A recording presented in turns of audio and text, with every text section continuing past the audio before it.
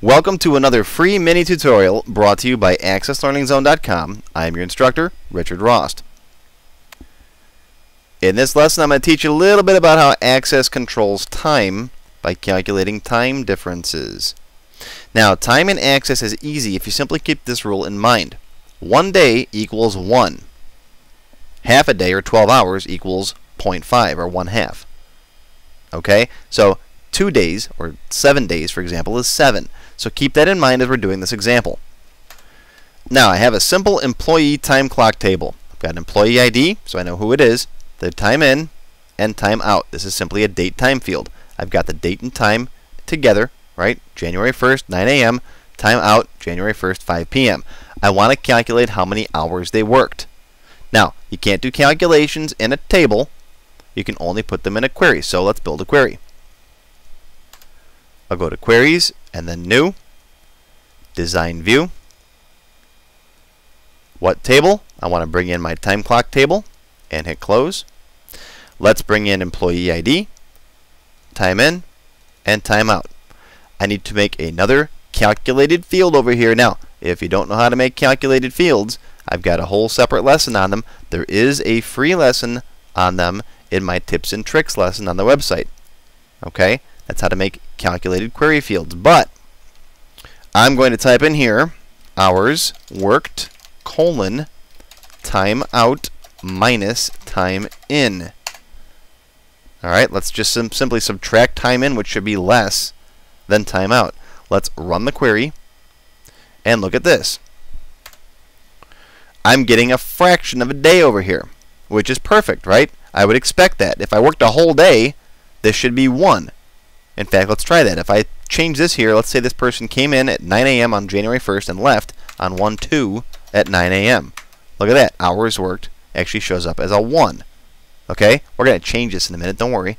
Okay? If I change this to 1/1 at 9 p.m., that should be 1/2 or 0.5. Perfect. So all I have to do is multiply this value by how many hours are in a day, right? Take this whole thing, put parentheses around it, just basic math, times 24. Alright, now when I run it, oh, look at that, beautiful.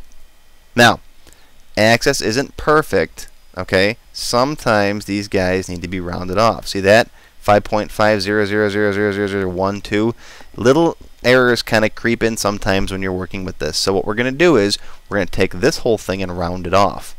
Okay, watch this. I'm going to take this whole thing here. I'm going to say round, and then another set of parentheses, this whole thing, comma, to let's say 2 decimal places.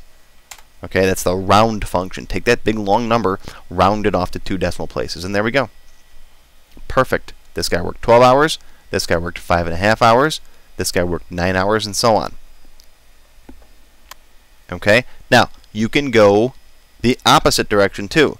You can take a time in if you want to figure out what their time out was based on their hours worked. Let's say you're typing in their hours worked. You can say, give me a value, and then add 9 to it. That'll give you 9 hours. Okay? So let's say in here, hypothetically, I want to figure out when their end of shift should have been.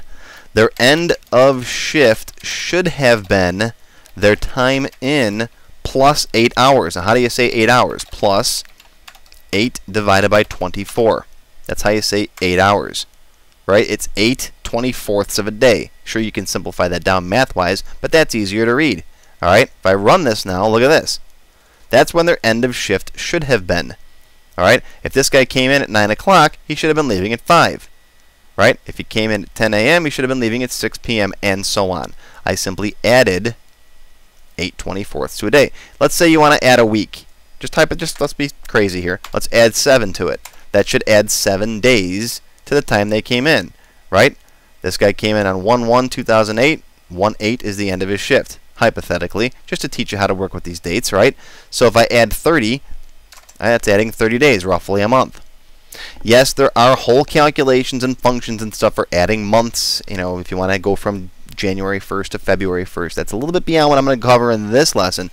This is simply for working with hours and days, all right? Weeks are 7. Okay, but if you need to get more exact, there are other functions you can use. But this should get you started. And this is an easy way for calculating the difference between 2 dates or times, for example. Now, I cover lots more about working with time and Access in my classes on my website, accesslearningzone.com, !GOAC 206. That'll take you to Access 206, where I cover a lot about time. I talk more in detail about how to work with seconds and minutes and hours and dates and stuff like that.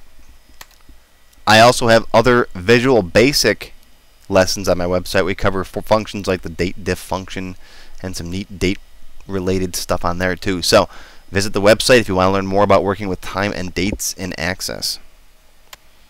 And of course, lots of free tips and tricks in my tips section, accesslearningzone.com/tips, for lots more free tutorials just like this one.